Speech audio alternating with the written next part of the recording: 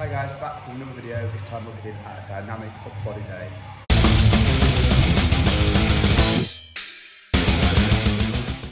So today we're going to start off with some banded axle bench, which is a really good way of working the triceps. So it's dynamic, so at speed, 3 sets of 10 we're going for, then we're going to do some incline, close grip bench, and then we're going to the accessories. So we've got my British team powerlifting kit on today, so we're getting excited for Europe, it's coming up in a couple of weeks.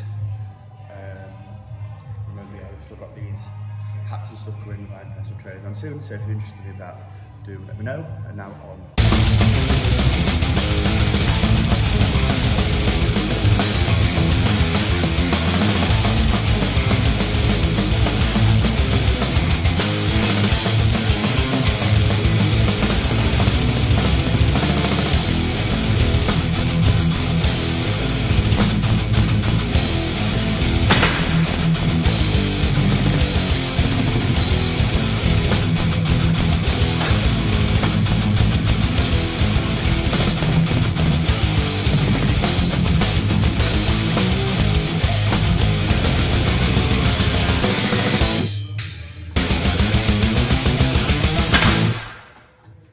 Speed bench done on the axle, feeling really good. If you're wondering why you use the axle for your bench, it allows the bar to sit a bit deeper in your hands, so it puts a bit more work into the triceps, so you're working the triceps a little bit better than you would with a normal bench.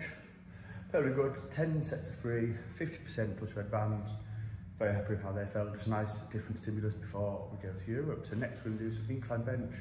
We're going to go fairly heavy, we're going to go 3x3 or 5x5. Depending on how it feels, so we'll get on with that and then I'll let you see how it goes.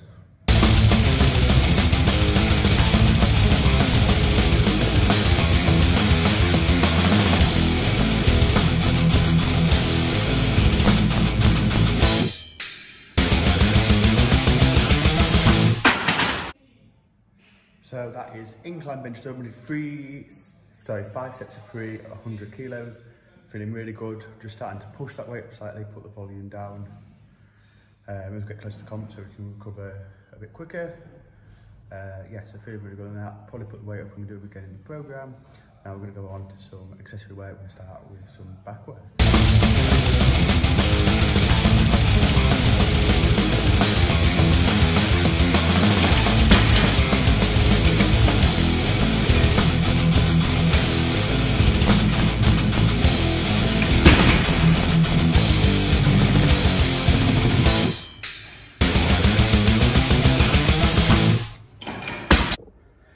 So just done some T-bar rows, went to 110 kilos, did 3 sets of 3 at 100 kilos, then 3 sets of 3 at 110 kilos.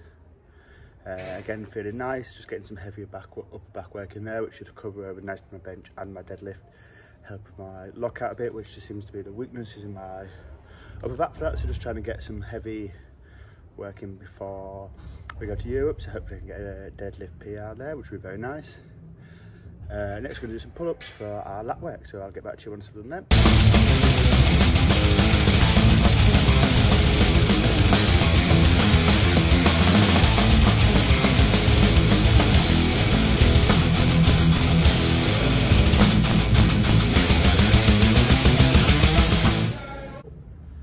So that is pull-ups done. We went for 5 sets of 5, we got 5, 5, 5, 4, 3. Which often happens if I do them the back workout and then lat workout second. If you don't have pull-ups in your program, really good thing to put in, even if you need to banded. Really good for working your lats for when you're getting that deadlift nice and tight. Obviously having nice lats, strong lats helps you keep locked in for your bench as well as you build that pop out the bottom. So yeah. I'm going to go into some tricep work, I'm going to do some tricep rollbacks, 5x5s, and then I'm just going to do some cabled hammer curls as well, just to finish off with. So I'll get them done, and I'll check in with you as we finish.